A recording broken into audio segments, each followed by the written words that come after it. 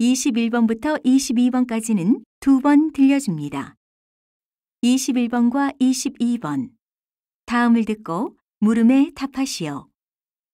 Life is full of repetition, and if you look around in nature, it's easy to see how animals are influenced by the repeated changes of day and night, and the tides as well. Today I'm going to talk about how animals keep pace with natural repetition by modifying their actions. For example, the impact of day and night can be found in animals' feeding behavior. Because they wake at different times, animals can live without competing for food. I'm sure you've seen both butterflies and moths feed on flowers, but butterflies come out during the day, while most moths are active after dark. When it comes to tidal rhythms influencing animals, birds are a good example. When the tide is low, some birds walk along the water's edge and grab small animals. At high tide, they stop feeding and rest. Tides also impact the breeding of fish that use extra large spring tides to breed. When the spring tide is at its height, they mate and lay their eggs on beaches. Then during the following spring tide, the eggs hatch and the young fish are swept out to sea. 다시 한번 듣겠습니다.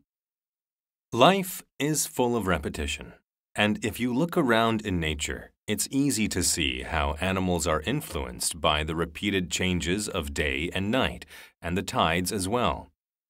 Today I'm going to talk about how animals keep pace with natural repetition by modifying their actions. For example, the impact of day and night can be found in animals' feeding behavior. Because they wake at different times, animals can live without competing for food.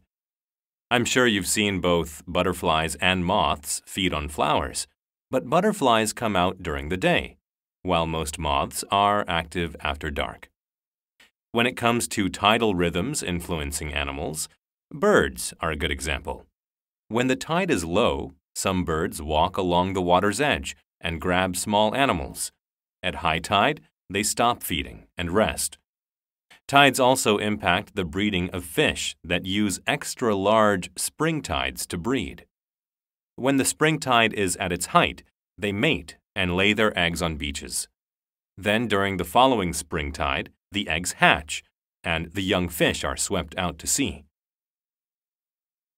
21번. 남자가 하는 말의 주제로 가장 적절한 것은?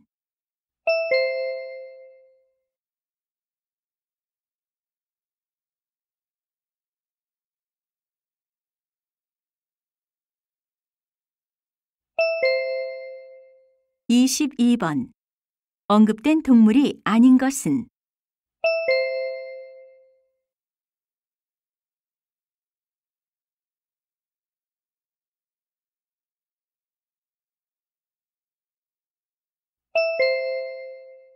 이제 듣기 말하기 문제가 끝났습니다.